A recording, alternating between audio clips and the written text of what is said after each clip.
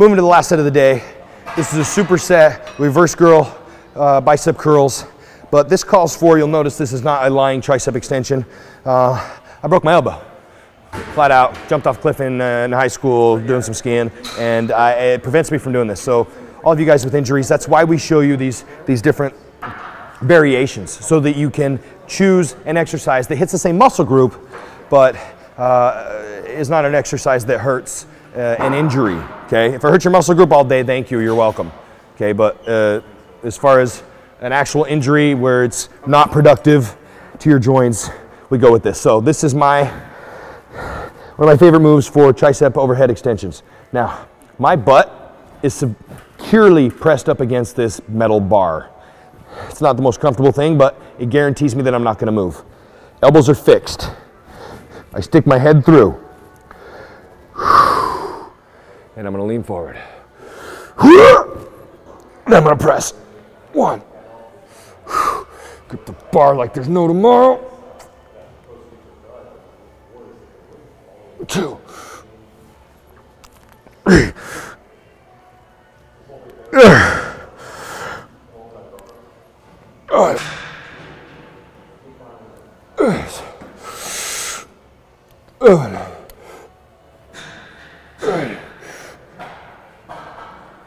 9.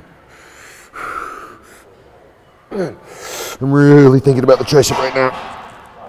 13. These ones work great. Usually I like to come to here and then press forward, stopping the movement, keeping it from cheating. But this is such an amazing stretch that I don't really find it cheating to move the elbows just a couple, last little bit.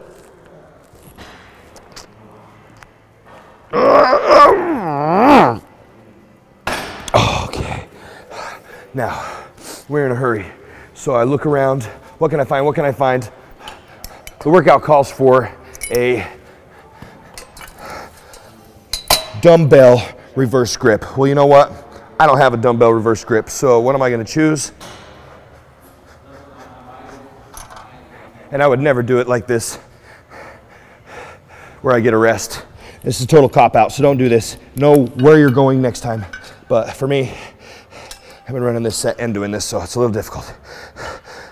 And I'm tired, I've been training all day. That is too damn heavy. 50 pounds, cable reverse, let's go. Okay, come on. Stay inspired. I'm grabbing my waist, particularly my obliques, because it reminds me to suck in my abs. 2, 3, 4, 5, 6, 7, 8, 9, 10, 11.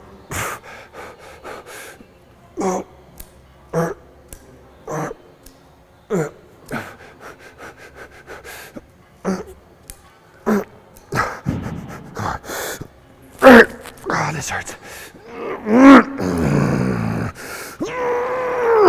And grab it with the other hand. That's a great cheat so you don't hurt yourself. A lot of times injuries happen because guys are done with the weight and they don't know how to get it away from them safely. You're not cheating. 1,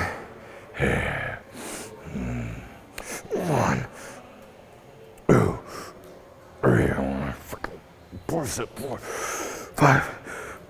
6, 7. Straighten your damn arm when you do these biceps. Any and all biceps. 10. KImmerle, how'd you get your split? To be honest with you, I don't know. I just straighten my arms and I don't move my body and I make my biceps do the work.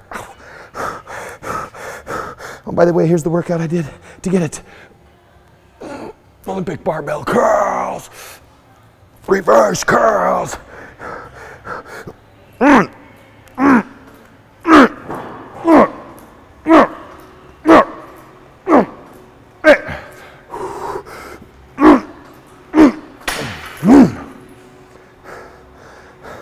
That concludes, that concludes, what is this? Arm workout. You're not supposed to know what you're talking about after a set. Shit, I'm falling it. I don't know, I'm not faking this. Hopefully this is a good visual. It's supposed to hurt. Heart rate's supposed to be high. You're supposed to walk out of the gym with arms full of blood. Okay, and then go to the nutritional program. In here, right now, you just scarred them apart. You just ripped them apart. We just killed the muscle tissue. What are we gonna do now within 20 minutes? Post-workout nutrition. Why? That's our anabolic window. Why? It's the highest and best digestion you're gonna get of anything you put in your body all day and the most out of it. So please, go over to the nutrition part of this right now and figure out what to get in your body. And you get to keep this workout. Keep by meaning the scars that are trying to happen right now, which is essentially, you know, what happens after you rip apart muscle tissue, can scar bigger and faster with the right nutrition. Do not become skinny fat from my workouts. You'll drive me crazy. Go get some nutrition in you. We'll see you in the next workout.